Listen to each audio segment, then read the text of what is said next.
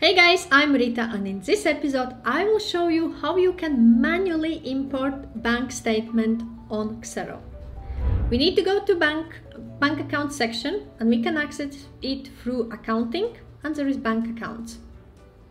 We need to select bank account for which we want to upload bank statement manually. So for example, this has had some reconciliations already.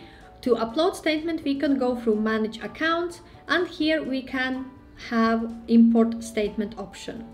If there is completely new bank account, like I have this account, I can import statement by clicking manually import the statement here. There is 3 file formats which are accepted or approved from Xero, and there is also help provided on left hand side and plus CSV template. Click browse and select CSV file or any other 2 format file which you want to upload.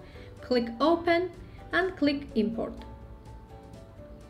Here you will be presented with how many transactions are available, so you can click through and have a look by transactions. So I will look on the very first transaction, and I need to assign 2 particular headers. So this is transaction date, but when you click on that, you have multiple headers to select and allocate this particular transaction entry fields. So it is transaction date, this is the transaction amount, and this is payee description. I can also select a reference, and if I use checks or it's been checks being banked, so I can allocate to check, but I'm not using checks system.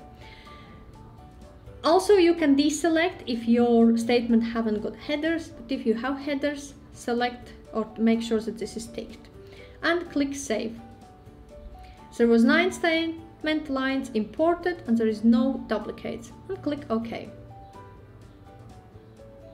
So now we have 9 items that need to be reconciled. So this is a way how we can upload manually bank statements on Xero accounting software. If you have any questions or require any further advice, feel free to reach out to me.